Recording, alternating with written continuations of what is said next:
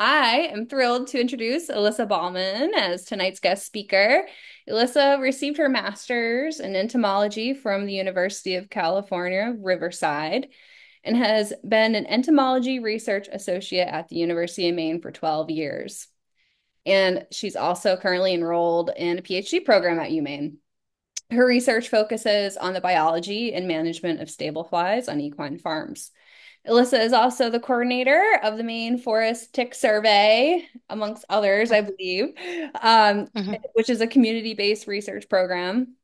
Elissa, I welcome you tonight, and I'm looking forward to learning more about insect management on farms because I certainly have my fair share of insects. And especially, now that Triple E and West Nile's around, I'll take all the information I can get. So I Yes. will hand it over to you. Perfect. Thank you so much. I am so excited to talk about this area. I also have horses and also have insects, so don't worry. We all are dealing with these problems together.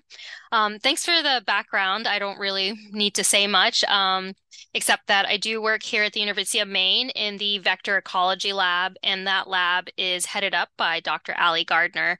I am a research associate and also a PhD student. And our lab primarily focuses on insects that are disease vectors. So these are ticks, mosquitoes, and then we also do some veterinary entomology work. Primarily, I work with staple flies.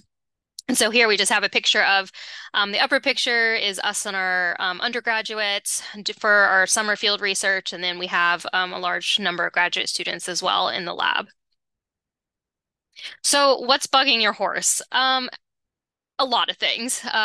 So this is our agenda for tonight. I'm going to start with talking about ticks and tick management, and then I'll move into the biting flies, including mosquitoes, deer and horse flies, and then stable flies, which are my area of specialty. And then I want to talk a little bit about my own personal stable fly research that I'm currently working on here in the state of Maine.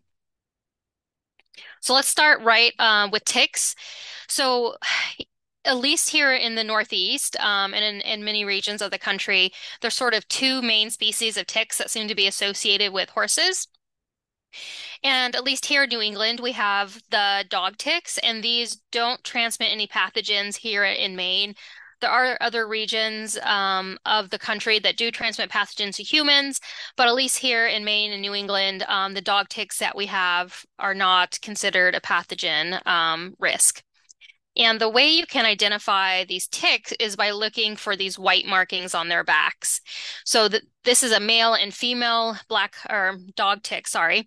And so they look kind of different, but they both have those white markings, and that's how you can really tell them apart from any other ticks. The other really common tick that horse owners encounter and humans as well is the black-legged, also called the deer tick in some regions. And this is the tick that is going to carry pathogens and is responsible for the tick-associated illnesses in horses as well as in people as well. And so you can see the black-legged tick is just like the name says, it has these dark legs. The first picture here is a female. She has a black shield and sort of the reddish brown body. And then the picture next to her is a male black-legged tick. So he's more of a solid black color. And so if we look at them side by side, we can see that the dog tick is a bit larger. It's a little more robust. And again, we are seeing those white markings, whereas the black-legged tick does not have any of the white on them. So that's just a really easy way. So if you pull a tick off your horse and you are not sure if you should be concerned about it, one quick thing to do is just determine is it a dog tick or a black-legged tick, and that'll give you a lot of information. And it's also really important to keep in mind that ticks can be super tiny. So this is a photo that the CDC put out a few years ago. This is a lemon poppy seed muffin, and they put 5 ticks on top of the lemon poppy seed muffin, and you can see they blend right in. So they zoomed in a little in the second picture, and you can see the 5 sort of clustered right in the middle. But they're quite hard to see, and this isn't even the smallest life stage. These are the nymphal black-legged ticks, and this is one of the life stages that can potentially transmit pathogens. So you can imagine it's very hard to find these on ourselves, let alone our horses. So the two main equine tick-related illnesses here in the Northeast is Lyme disease. And this is again is spread by the black-legged or deer tick. And this one can be a little more difficult to diagnose because the symptoms can sort of mimic other illnesses, but it can have inflammation of the eyes and swollen joints. It could also have neurologic issues as well. Maybe some stiffness, change in behavior, sensitivity to touch. And then the maybe more serious and obvious tick-borne illness in horses is anaplasmosis. And this is the one that's typically associated with a really high fever, very lethargic horses, greatly reduced appetite. These are usually very obvious. Both of these are typically treated with antibiotics, and they're something that you would have a vet come out and help you with your horse for this. So, just talking a little bit about sort of where we are now with Lyme disease in the US. So here is a map we have. Each blue dot represents a county where there was a report of a Lyme disease case. This is in humans. We don't really have this sort of nice data set for horses, but you can imagine as it is increasing in humans, we're also seeing it increasing in other animals as well. So here's a map of reported Lyme disease cases in 2001. And then if we jump forward to 2022, you can really see just how much of it has spread across the US. So in 2001, we had a little bit in the upper Midwest, and then sort of the southern New England region. And since then, it has really grown exponentially. And this is actually considered probably an underrepresentation of the actual number of cases. A lot of cases go unreported. And so in reality, there's probably a large number of additional cases to what we're seeing here. And again, if we look at other human cases, this is here in Maine specifically, where I am. And this is looking at the rate of Lyme disease in orange, anaplasmosis in the darker blue, and babesiosis. The babesiosis is another human illness that these same ticks can transmit. And so you can see in the year 2000, at least here in Maine, we had virtually no cases per 100,000 people. We had a few Lyme disease cases that popped up from time to time. We had virtually no anaplasmosis or babesiosis.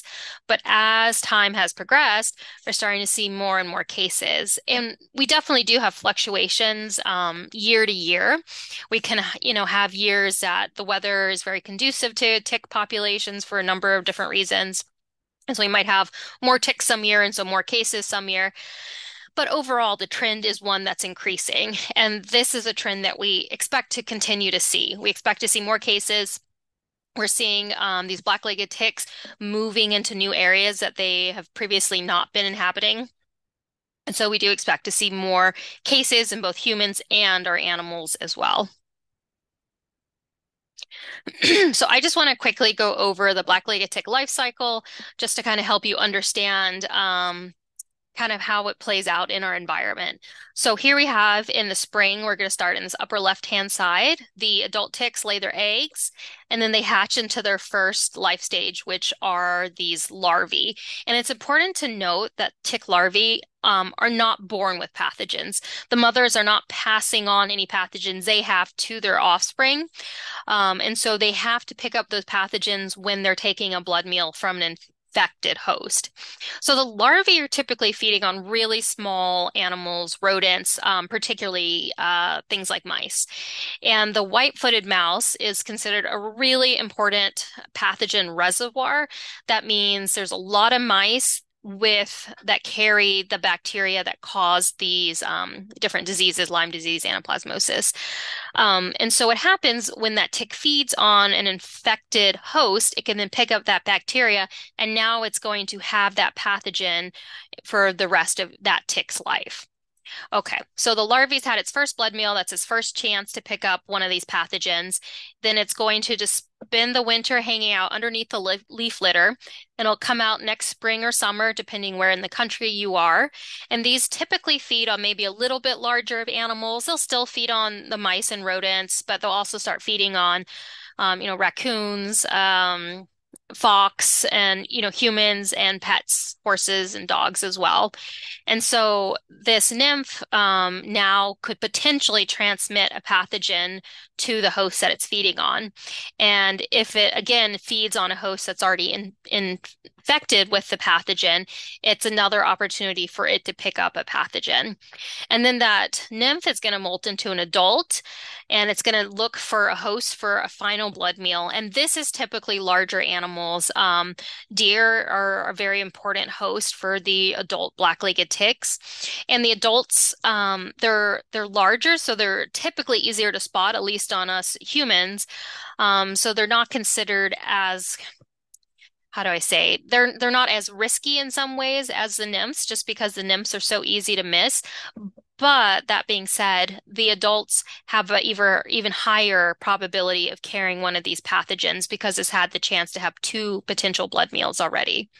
And then that adult tick, after it takes its final blood meal, it's going to fall off into the leaf litter, spend one more winter, and then come out the following year and lay its eggs and start this cycle over. So I just want to show what the tick activity looks like here in Maine. Um, if you're sort of on a similar latitude, it might be similar for you. And if you're further south, you can sort of just imagine everything being pushed back by a few weeks, depending on how far south you are. So this is a calendar we have here. It starts in March and it's going until December. This is sort of like a typical year. And these are the number of ticks that are submitted to the UMaine Cooperative Extension Tick Lab.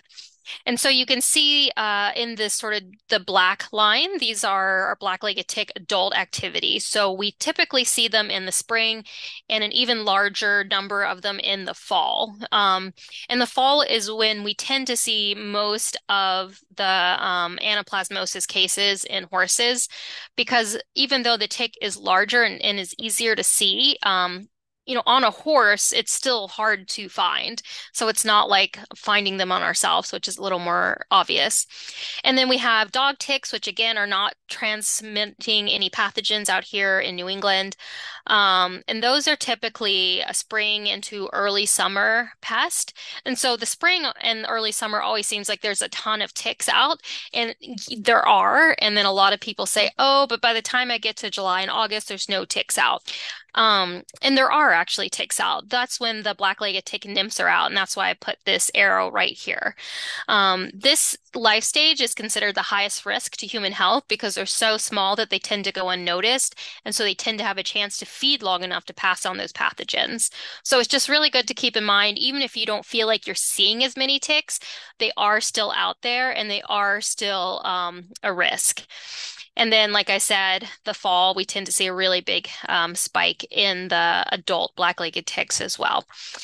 And these black-legged ticks, there's one of the things that makes them so difficult to live with is that they can be active anytime it's above freezing and there's no snow cover. So if it's below freezing, they're going to stay hidden in that leaf litter and they're not going to come out. But if you have a warm winter day, December, January, February, and we don't have a layer of snowpack over the top of our leaf litter, they will come out and they could potentially find a host. And actually, I've seen barn cats with ticks on them in February. We had a few warm days in that particular February, and we didn't have much snow cover. And sure enough, they encountered a black-legged tick as they were exploring out on the farm. So it's also important to know where these ticks are in the environment. Black-legged ticks are very sensitive to humidity. They need a high amount of humidity to survive, which is why they spend so much of their life in the leaf litter. And so they're primarily found in more wooded areas or areas with denser vegetation. Sort of open, grassy, dry, hot, sunny pastures are really not ideal for black-legged ticks. So if you're looking at a pasture, the highest risk areas are typically on the edges because that's where the woods kind of tend to encroach and maybe you have a little bit more shrubby, woody growth in those regions. And so that's important to know. Whereas dog ticks, they're in the woods, but they also do quite well in these grassy areas. So the most commonly encountered ticks in sort of open, hot, dry, kind of grassy areas are the dog ticks, which is good because those tend to be less risky for health. So one of the things you can do to reduce the risk of tick bites in a pasture, you can again just try to think about what you can do to reduce the kind of dense vegetation and reduce sort of that humidity that the black-legged ticks rely on. So that can be mowing the pastures so that you don't have a lot of the woody kind of shrubby growth growing up. Also important to kind of keep a cleared area between the woods and the pastures. So you can kind of think of like a strip barrier between the tick habitat and where your horses are spending their time. Um, Also, another thing, invasive species really seem to be strongly correlated with tick populations. So ticks love invasive plant species because they tend to grow in really dense thickets, and it really creates the perfect environment for black-legged ticks. So if you have invasive species that are forming sort of dense areas of vegetation, whether it's barberry, honeysuckle, bittersweet plants like that. Those are all known to be associated with higher tick density. So it's something to keep in mind. Also managing mice on your property, which through cleaning up spilled grain, or however you decide to manage mice. Just remember that the mouse is one of the most important host reservoirs, or pathogen reservoirs, meaning that this is the one that is transmitting a lot of these pathogens to the tick. So trying to reduce the mouse numbers in and where your horses are living could also help as well. And finally, don't encourage deer if at all possible. I know a lot of people live in rural areas and there are deer everywhere. I also know some people like to feed them because they like to see them. But the deer is a really important host for the adult black-legged ticks. And so what happens is when that tick is done feeding, wherever the deer happens to be, that's where it's going to fall off and lay its eggs. It's not making any choices, right? It's just going to finish feeding, drop off. And so if the deer is spending a lot of time kind of going in between your pasture and your woods, that's where the ticks are going to drop off, lay eggs, and then you could potentially build up a tick population on your property if you have a large number of deer like that. So just something to keep in mind there. And in terms of reducing tick bites while out riding, so one important thing to realize with the black-legged ticks is that they're not actively seeking hosts, right? They're not moving in the landscape. They're really only moving up and down in the landscape. So they do something called questing, where they'll climb up to the top of a blade of grass or some vegetation, and they just sit there with their arms outstretched. And as an animal brushes by and walks by them, they just grab a hold and then they'll find a place to bite that animal. So you can imagine if you're on a trail like this first picture we have here, where the vegetation is quite close to the area that your horse and you may be walking, you're going to have a much higher risk of encountering these questing ticks.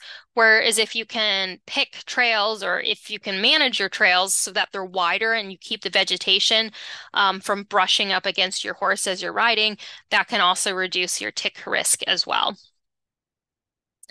I've had a lot of people ask me what is the best spray that they can use for ticks.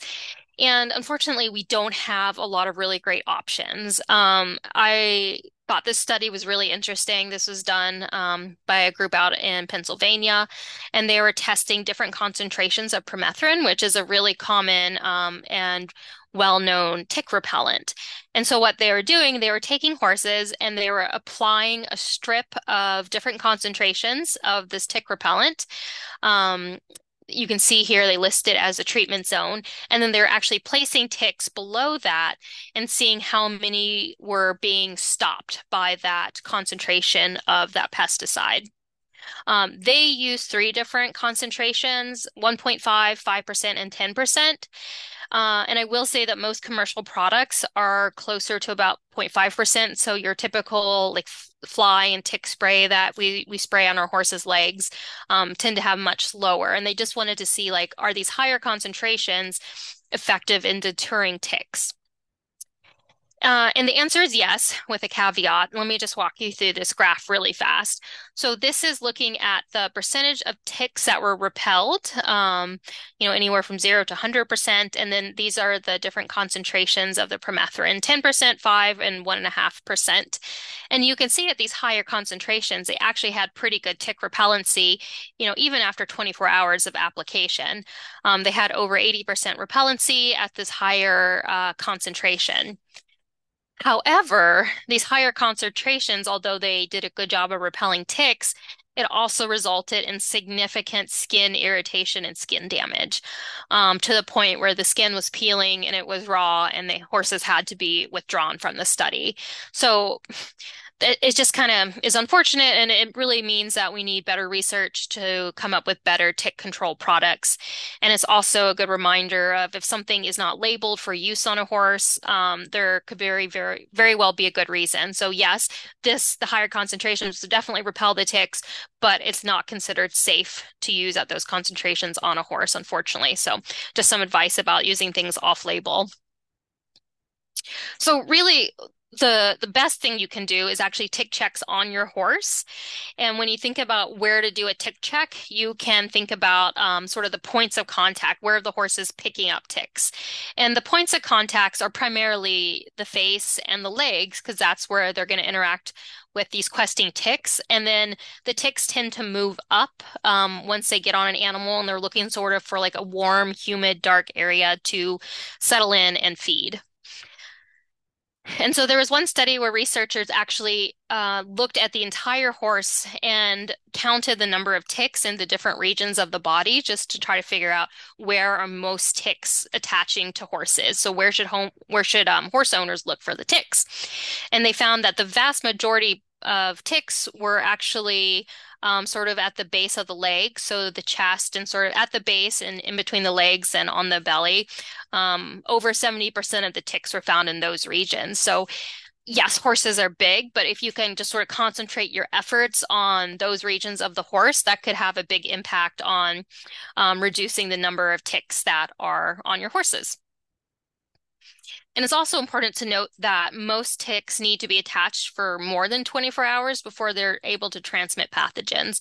So if you're doing these checks regularly and you're able to get ticks off before they're engorged, you're going to also help to reduce the risk of pathogens to your horses. I just want to give you a few more tick resources. The University of Maine, if you're a Maine resident, has a really great tick testing program. You can send in any tick you find, and they'll identify it for you for free, which is a great service. So if you're not sure if it's a dog tick or a black-legged tick, they can let you know. And if it does turn out to be a black-legged tick and you want to have it tested for pathogens, they do that as well for $20 a tick, and they have a pretty fast turnaround time.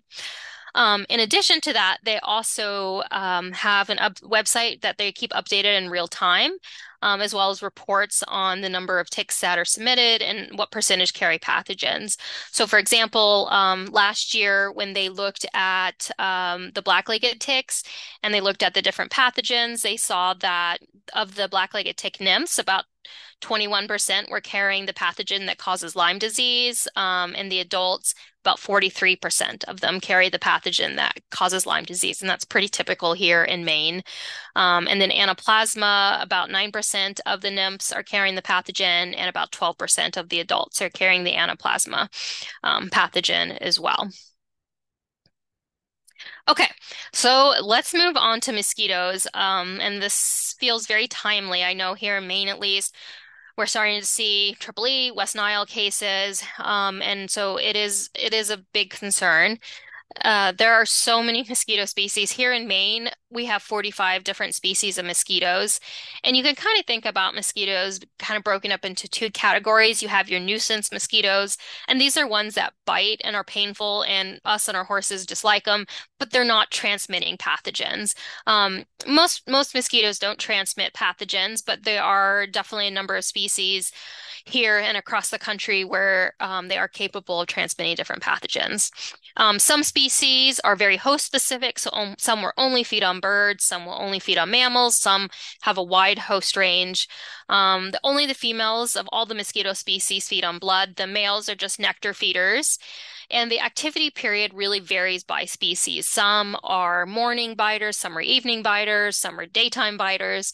But one thing they do share in common is that they're all developing in stagnant water. If you want to read a little bit more about the mosquito species here in Maine, you can scan the QR code. It's a really cool document. It has all the species listed out, and then it'll say, is it a vector for Triple E? Is it a vector for West Nile? What kind of habitat does it develop in? And like what time of day does it typically bite? So it can give you some more information about your risk factors in your area. So obviously we are living in a world that does have a changing climate. A lot of areas in the country are experiencing longer summers and fall, as well as earlier springs. And what that means is that the mosquitoes have a larger chance to pick up these pathogens. So these pathogens are building up in our environment. And then because it has more of a chance to build up, it's more likely to spill over into humans and horses as well. So this is just a quick graphic that's showing basically the number of months when a particular mosquito called Aedes aegypti is active and able to transmit pathogens. So you can see in 2019, it's really not an issue here in Maine, but they are predicting as our environment is warming that we are going to possibly get new mosquito species that are also vectors of disease like this one here. So we have two sort of main mosquito-borne diseases here in New England, and this across a lot of the country as well. So Eastern equine encephalitis, Triple E, this is a mosquito-borne disease. And this is a disease that is commonly associated with birds. So what happens is that we have a bird that flies in that has this pathogen that's carrying this virus. And the mosquito that typically feeds on birds is Culiceta melanura. And this is predominantly a bird feeder. And so as this mosquito is feeding on an infected bird, it then picks up that pathogen. And when it feeds going forward, any bird that it encounters could potentially transmit the pathogen to that. So that mosquito isn't a huge problem in and of itself, but we do have a number of bridge vectors that will feed on both birds and mammals, and those are the ones that can then pick up a pathogen from a bird and then bring it to a mammal. And that's when we start having issues with horses and humans contracting these diseases. And so this is typically something we see later in the season, especially here up north where our mosquitoes are dying, every winter. Or the adult mosquitoes are dying every winter. We don't have year-round breeding of mosquitoes typically. And so as we have more time for this pathogen to build up, there is going to be more of a risk to us and our horses. And then the West Nile transmission cycle is very similar. They do have some different mosquito species that transmit it, but it's a very similar concept as well. So our lab and works with the Maine CDC, and we do some of the mosquito surveillance in the state.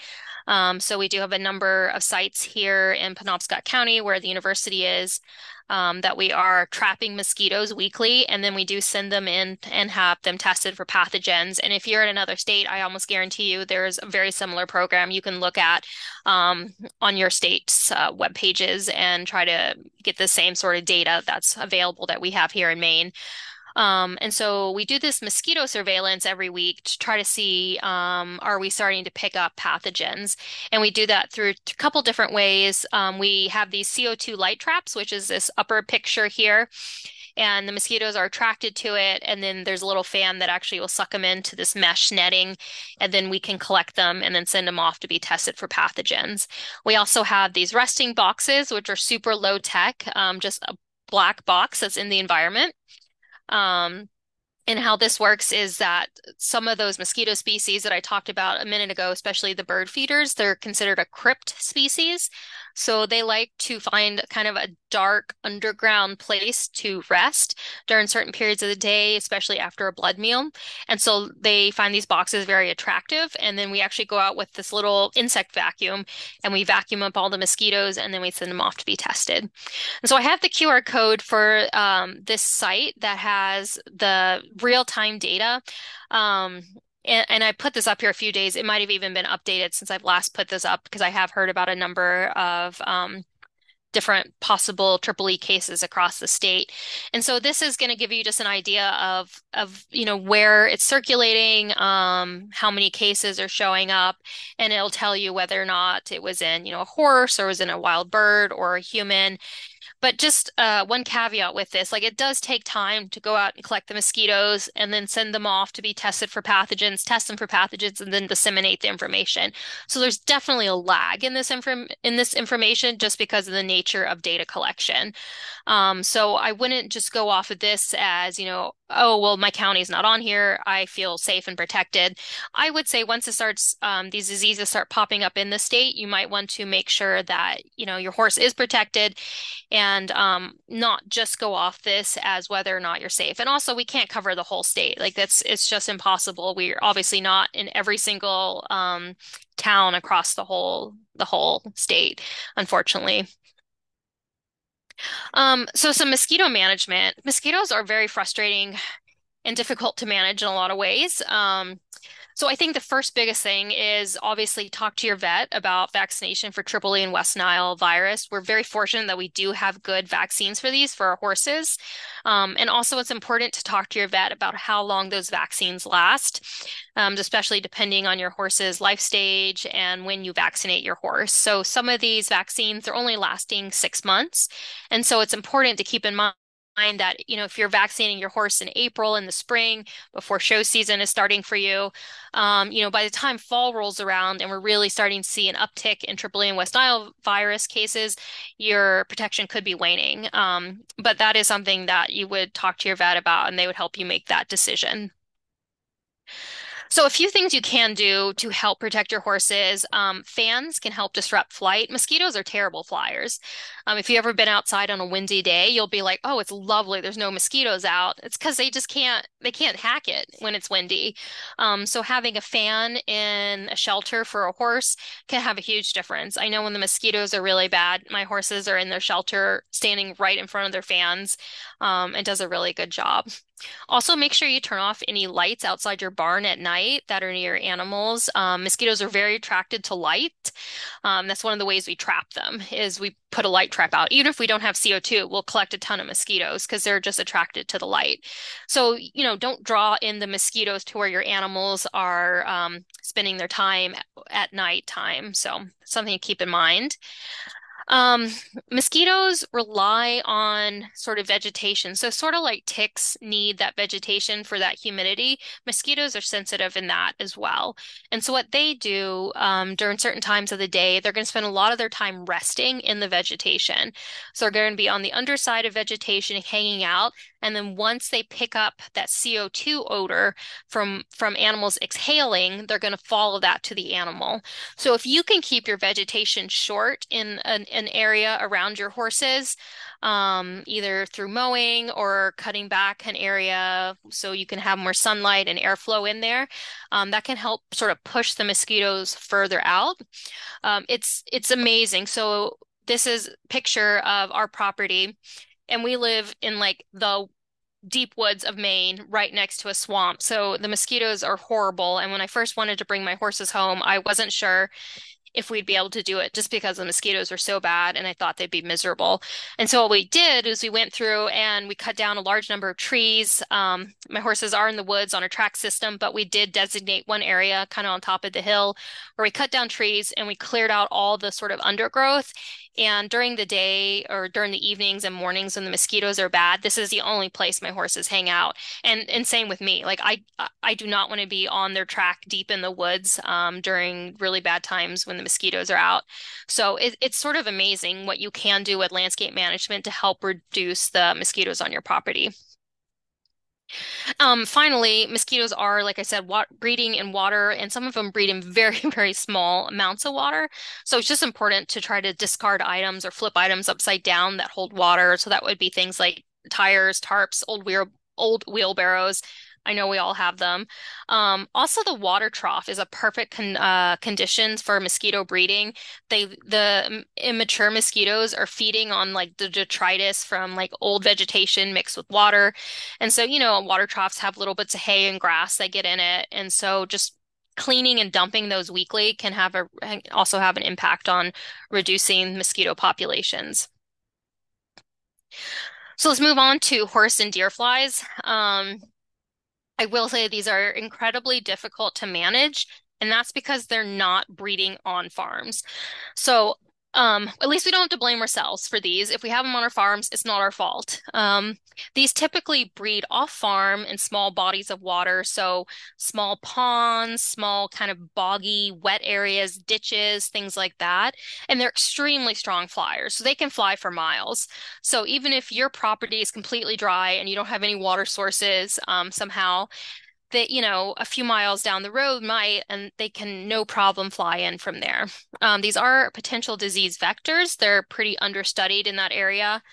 And so I feel like a lot of time we don't know about all the potential diseases and we may be capable of vectoring. We do know they can vector a few things like equine infectious anemia, which although is pretty rare in the country, if we ever did have an outbreak, it is, a concern. I mean, of course, and that's what everyone gets their Coggins tests for. So again, that is quite a rare disease we have. The reasons these hurt so much when they bite us and the horses is that they have these basically their mouth parts are like a pair of inverted scissors.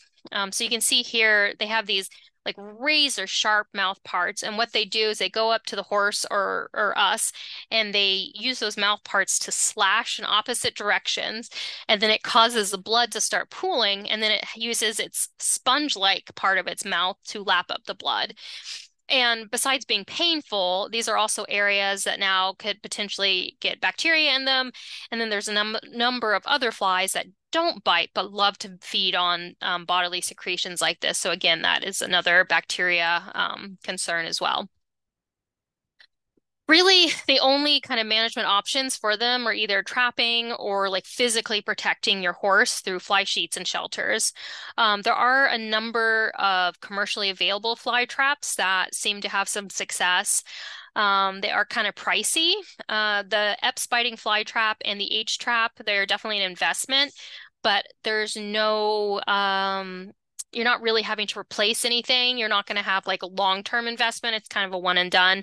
So the Epps biting fly trap uses soapy water, and then the H trap just uses a cup that they dry out and die in there. You can also buy these, it's called bug balls, and you can spray them with a really sticky substance called Tanglefoot. I've used these. I haven't had great success. They might do better in areas that have sort of larger, more open areas. This part of the problem is using a tanglefoot or anything sticky is that it gets covered in dust and dead bugs, and then the flies aren't going to stick to it. And also flies are less likely to land on it if they see the other dead flies. They're not that smart. They're just for whatever reason, they're not going to land on it when it's already covered in bugs. They don't know it's a trap. They just don't want to be there with all those other bugs. There's also a number of homemade options you can make yourself. The Horse Pal was a company that made a really effective trap that's just recently gone out of business, or if they no longer producing them. But you can make a very similar trap yourself. They're called Manning traps. I put the QR code here so that you can, if you want to scan it and get the instructions on how to make it. I made one in an afternoon. It was very simple. And even on my property, which doesn't have very good line of sights, and I don't have all that many horse and deer flies, I do still capture a fair number of them. It's been kind of fun to have it set up. And then here's another sort of new one. I'm not as familiar with this, and I'm not really familiar with the research that gone into designing this. But again, here's a QR code if you want to see this homemade one. Basically, it works by both of these traps work by as the sun reflects off these black surfaces, whether it's a black ball or the black kind of plastic tarp in these water trays. The heat signature that's coming off of black kind of looks like an animal to the horsefly. And so then they fly there thinking it's an animal they can bite, and then they either get trapped in the soapy water or they fly up, which is what they instinctually do to get away. And they get trapped in like a cup in this trap. Probably the most important thing when you're putting out these traps for deer and horseflies is placement. And it's amazing. Like just moving it a few feet can make a significant impact. So when you think about where to put a trap, you're going to want to basically put it between the woods and an open area where your horse is feeding. Horseflies move back and forth between wooded edges and open pastures to feed. So you want to try to intercept them there. Also, shelter has been shown to be really important. Taban flies typically don't like going into shelters, so if horses are offered an option of having a shelter, they will use it to get away from the biting flies. And then finally, fly sheets. So you've probably seen a lot of zebra fly sheets on the market lately, and there's a reason for this.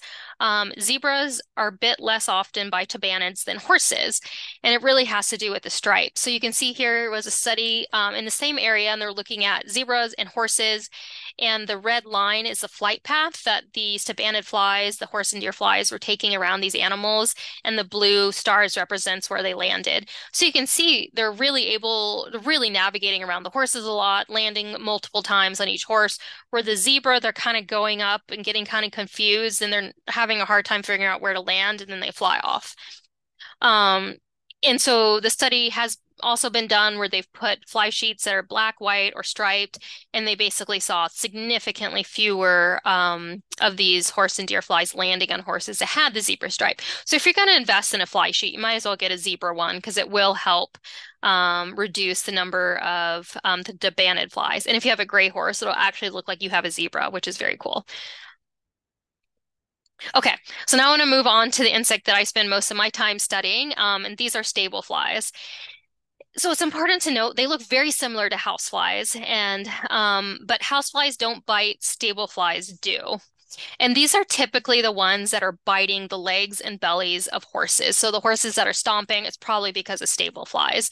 Whereas house flies are typically more the ones that are in the barn, that are hanging out in your grain room, that are on the windows. They're annoying and they can definitely spread bacteria, but they're not actually biting us or our horses.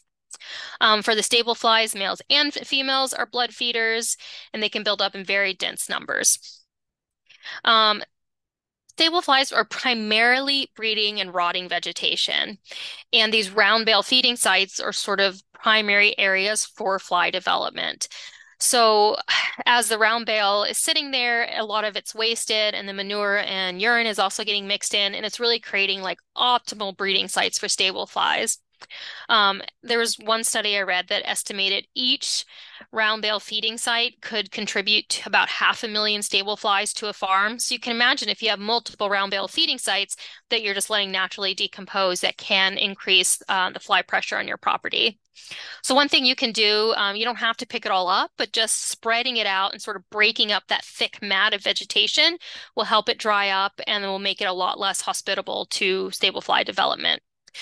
Even barns that have these big, what do they call them?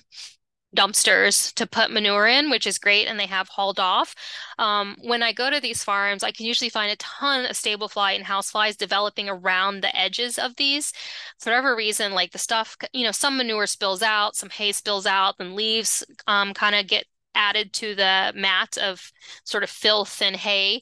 And these are great stable fly breeding areas. So even if you are having it hauled off, just remember to clean around it because that can definitely contribute to flies on the farm as well. Oh, these are two of my students from a previous summer that actually did enjoy this. They loved it. We were digging through old hay and manure for stable fly pupae, and so this was on a farm. This is a very small area, maybe 10 by 15 square feet, where the owners frequently fed their donkeys hay. Donkeys wasted a lot of hay and they stood around and they also, accumulated manure in these areas. And even though this was a small area, this was probably the area that was contributing the most to the stable flies on their farm. When you lifted up these mats of vegetation, it was just like a sea of developing stable flies. It was incredible. So even sometimes a small area can have a big impact on fly populations. Um, A little bit on stable fly traps. My biggest pet peeve are all these baited traps I'm constantly seeing advertised of help your horse stop stomping, get rid of flies on your farm. Baited traps do not do anything for stable flies.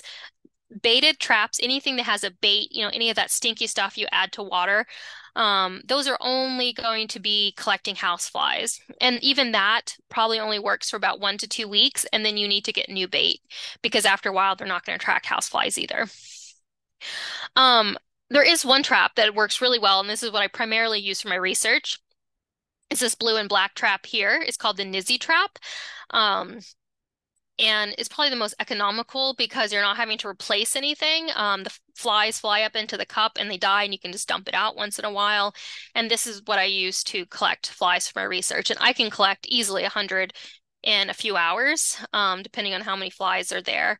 There are some sticky products as well, some sticky traps called Olson traps or these commercially available ones. But again, just keep in mind if it's sticky, it's probably only going to last 2 weeks max before you need to replace it. You can build your own Nizzy trap. The instructions are online and free, so that's a really great and it's not too hard to build. I've done it. I have a number of the traps set up around the farms here on campus. Biological control is another great option. I will say though, if you are going to invest in these so-called fly predators or any of these little tiny parasitic wasps, you do want to make sure that the company you're getting them from is reputable and that you're getting the things you think you're getting. So you should always ask what species they have. If they're not willing to tell you, I personally wouldn't buy from them. And if it's a mix, ask what percentage of each species as well. And you should also ask them if they have a taxonomist or an entomologist that actually verifies the species. There was one study that ordered from a number of companies, and they actually found that a lot of or several companies were sending stuff that was not what they thought they were raising. And so you just don't want to waste your money doing that. There's a couple of species that are most effective, at least here in the Northeast, actually really around the country. These three species are considered sort of the gold standard of biological control for stable and house flies. There's another species, the Snowsonia vitripennis, which is not effective. Some companies do sell it, and that's why it's important to ask what species they are selling you. Um, Really, the most important thing to know about biological control is that these parasitoids have incredibly small flight ranges. I mean, we're talking for some of them feet, right? Their whole life, they're only going to move a few feet. So it's really important to release them where the flies are breeding. So you really have to look at your farm, try to figure out where the flies are breeding. And this is not necessarily where you're seeing adult flies, right? This would be, areas that typically gather, manure and old hay, any sort of rotting vegetation, anywhere around manure areas. If you have matted stalls, sometimes along the edges of the matted stalls, they might be breeding kind of along those edges as well. So you just want to make sure that if you're going to invest in this, that you're releasing them in areas that they're actually able to make an impact. And some of these companies will say that you can do this monthly. All the research has shown that you really have to do it weekly or every other week in order to have a significant impact on the fly populations. So just keep that in mind. It's not the cheapest option, but it does have an impact if you can make sure you're releasing them in the right places and you're releasing them often enough.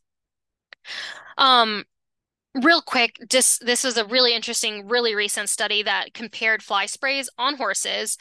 And they looked at three natural fly sprays and then four synthetic fly sprays, sort of common ones that a lot of us encounter. And they looked at it over time. So 30 minutes, 10 hours, 24 hours. They did it further than that, but I think a lot of people were reapplying at 24 hours. So that's what I'm going to show you. So you can see, surprisingly, even some of these natural products, which are sort of newer products on the market, have really good repellency. Even after 10 hours and 24 hours. So, for example, if we look at EcoVet, even after 24 hours, they have a 77% fly repellency, which is pretty good. Whereas Bronco, after 24 hours, has a 20% fly repellency. But I will say, You also have to take into consideration costs. EcoVet, which probably performed the best out of all of these long term, is also most expensive. Bronco is the cheapest. So if you're just planning on going out for maybe a trail ride, maybe you don't want to use your expensive fly spray, maybe Bronco is, perfectly good enough for you because you're still going to have, 50 to 70% fly repellency for the amount of time that you're riding. So just something good to keep in mind. I was sort of surprised by these results. And the synthetics can vary a lot as well, the different formulations and the different sort of additives they use. And then of course, sunlight, rain, sweat, all of these things will break down fly sprays and make them less effective. So even though most of the fly sprays on the market say they last for so many days, I think most people realize that in reality, we're probably not seeing that kind of benefit for that long. Then I'm just going to wrap up the presentation by talking about some of my research that I'm working on with stable flies. This is an area that I'm really passionate about, mostly because my horse really hates stable flies, which is how I started getting into it, thinking, well, how hard can it be to manage them? And the answer is very difficult. Um, so one of the things about stable flies is that they're migrating back to farms each year, unless you're down in like far southern US. So anywhere that has like a hard winter, they typically are migrating back every year. So one of the things I asked was, when are they arriving? When are their populations increasing? And what's really driving their populations? And can we use that information to predict when they're going to really become a problem and when farmers need to start managing their flies? So some previous research has been done, and it really depends on the region of the world we're looking at. So for example, the stable fly populations really are driven by rainfall in these really dry, hot regions, whereas in sort of the more humid south, they're really limited by high temperatures. And then other periods are looking kind of at different weather events, and then some areas of the world have not really found any kind of relationships at all. So I worked on these 5 farms in our region. I put out 10 sticky traps each week and I collected them and for 2 years and then also record temperature and precipitation so I can try to figure out what's driving stable fly populations here in New England. And it's interesting because so this is our 2 years of data and these are our 5 farms. And you can see that there's a lot of within variation, or no, I'm sorry, the within variation is very low. So within a year, so for example, the black is all 2022 and the orange is all 2021. You can see that the patterns are pretty similar across the farms, but within years, there's a lot of variation. So it really made us think that there must be something that has to do with weather that is driving and making it different. So, we do definitely have fluctuations from year to year. And I'm not going to go too much into the statistics or any of that. But basically, what we found here in New England, the populations are really being driven by our cooler temperatures. So our cooler temperatures are what is limiting the stable flies here in New England. So as we start having warmer summers, longer summers, we can expect to see more stable flies in these regions. And I'm guessing the same is going to go for people in the Midwest as well. So basically, the implications are this, by being able to predict the sable fly populations, we'll be able to predict when's the best time to start releasing parasitoids, or maybe when's the best time to apply a pesticide to try to knock them back down, or to conduct farm cleanup and land management. And then just the very last thing I'm going to end with, my big portion of my PhD is looking at new biological control options for stable flies. And I'm looking at this particular mite. It's called a macrochelid mite. And it's very interesting because it eats both eggs and larvae of stable and house flies. But the thing that's very sort of unique about this is that it can sense when the environment it's living in is starting to dry up and not as many flies are developing. And what it will do, it will actually hitch a ride on the adult fly. And then when the adult fly goes to lay its eggs in a new environment, it'll drop off and then it has a lovely new buffet set up and ready and waiting for them.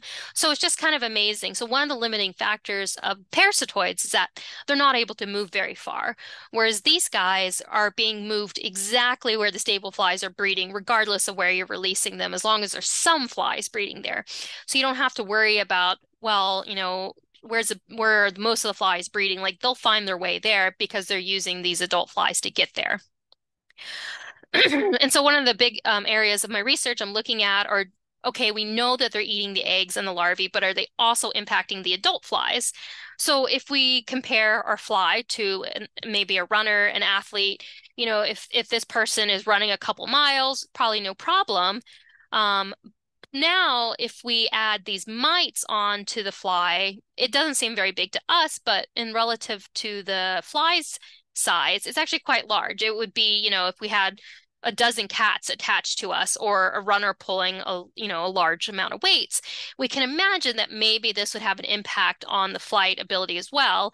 And so in addition to eating the eggs and larvae, maybe it's also going to be able to also help reduce the amount that a lot of these adult flies are capable of going out and looking for a host. So can stable flies or can mites reduce stable fly activity? To be determined. We are doing some different projects where we're actually tethering flies that have mites attached to them and then measuring their flight potential. So really fun, cool, interesting stuff, I think. And hopefully by the time I finish my PhD, I'll be able to answer some of these questions a little better. So there are a lot of really great resources out there. One of my favorite books, if you're interested in reading more about equine pests, is Pests and Parasites of Horses by Erica McTinker. She is the person who studies equine pests. She's on my committee and she knows so much and is amazing. If you want to read more about Lyme disease, which is super interesting, The Ecology of a Complex System is an excellent book. This looks at it from sort of ecological point of view. So if you're just trying to understand like why are ticks and Lyme disease becoming such a problem, this is a great read. And then I also developed a Northeast regional IPM plan and created an equine pest profile that I have linked to this QR code that has a lot more other pests on that as well that we just didn't have time to cover. So I just want to say thank you. I'm always happy to talk about equine pests. So if you have any questions about this presentation or any insect questions at all, I'd love to hear from you. And if you are a farmer in Maine, if you own horses or cattle, I'm always looking for more people, more farms to partner with, do future research. For example, Summer Future Research is going to be surveying naturally occurring mite species on farms, and so I will need some more farms to partner with. So please feel free to send me an email if that's something you would be willing to let us go do, look for mites on your farm. So with that, I'll say thank you, and I'm happy to answer any questions. Oh my gosh, I learned so much and I have a ton of questions. Why don't you take a drink of water, Elissa? I'm going to release a poll for everyone who's tuning in.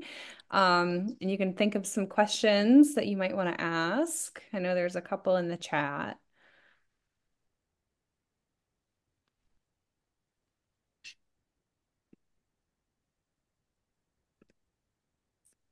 Oh yeah. Should I start answering questions? Or you want to give people a second to do the poll? Um, I think we can start. Yeah, you can probably see them. I'll read them out loud just because we Mhm. are recording.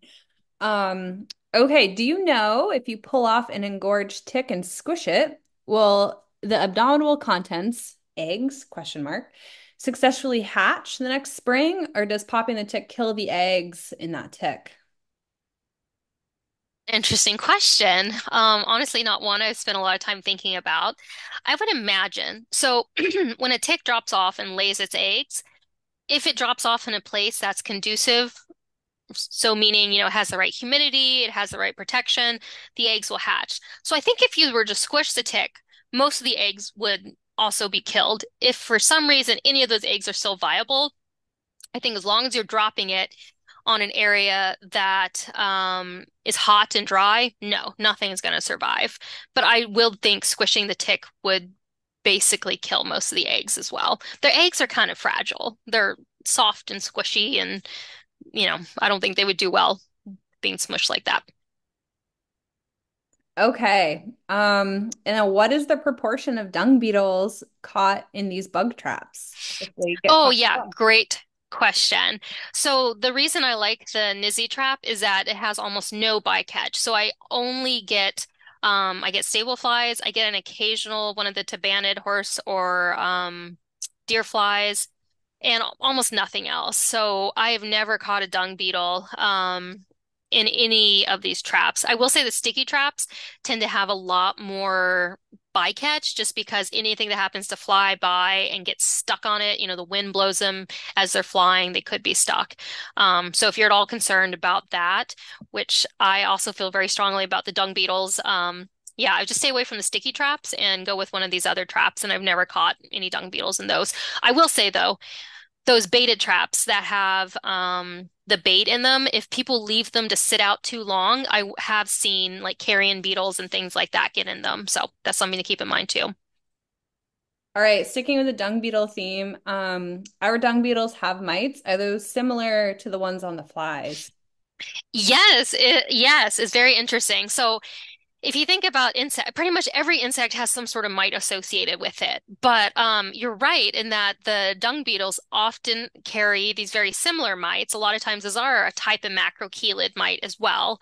Um, and there's really not a whole lot of research of what impact it has on the dung beetles. Most people have said it doesn't really have much of an impact on them, but they're not also, they're spending a lot of their life crawling as opposed to just flying like the flies are. But yeah, they're very similar. There's a whole host of sort of different mites that live in these manure areas that are associated with soil and sort of dung inhabiting insects. But yeah, they're very similar. Neat. All right, let's see. What was your GDD at base 15? Is that what the 15 references? Yeah, so this is referring to the degree days. We went with that's 15 degrees Celsius was our base. And we went with that because the minimum flight threshold for a stable fly is somewhere between, and development is somewhere between 10 and 20 degrees. And so we found that really the degree days, when we used a base of 15 degrees Celsius, is what gave us the best predictor of population increases. So basically, how much warm weather have we accumulated over that 15-degree Celsius threshold? Hopefully that makes sense.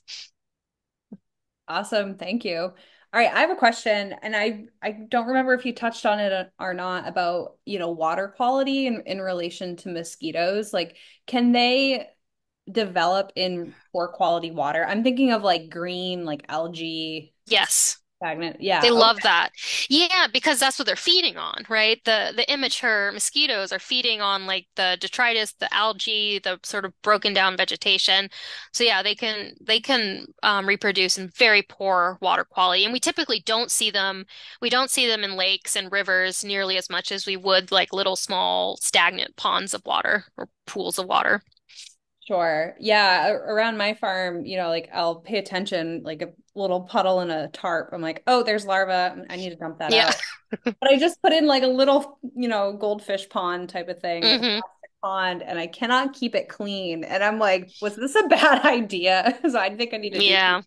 research or something. But There are some products like, BT, mosquito bits. It's a bacteria you can add to stagnant water like that that will help control the mosquito larvae as well. So that's another option. awesome. Well, I don't see any more questions in the chat. Alyssa's email's up there for anyone who would like more information if you have a question that you think of later. Alyssa, thank you so much. This has been great. I'm probably going to follow up with you after this for some things. And Please. yeah, it's wonderful. Thank you so much for being the end speaker of our speaker series. And yeah, thanks so much.